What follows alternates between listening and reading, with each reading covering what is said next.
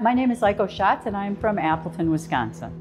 One of the big issues for me right now is I'm a retired person and I look at what Ron Johnson wants to do with Medicare and Social Security. This cannot happen. People like Ron Johnson, who would rather sell working people out for their wealthiest donors. This is something that there are a lot of people out there that rely on this for their income, and to have that gone would be a huge hit for me. In a 1-week span, he came out and taxed Social Security and Medicare.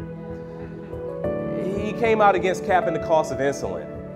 He didn't know which direction he wanted to go for our veterans who were victims of burn pits. Ron Johnson comes from a privileged background. He does not have any idea of what my life is like. And this is the unfortunate leadership we've experienced for 12 years.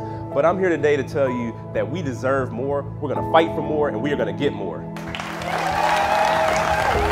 Mandela Barnes, he has that heart, he has that fire, and he has the vision of what Wisconsin needs to be. Thank you for being here. Thank you. Thank you for running. Thank you for everything. I look at his background. This is not a privileged man coming to us. Mom's a teacher, dad worked shift work.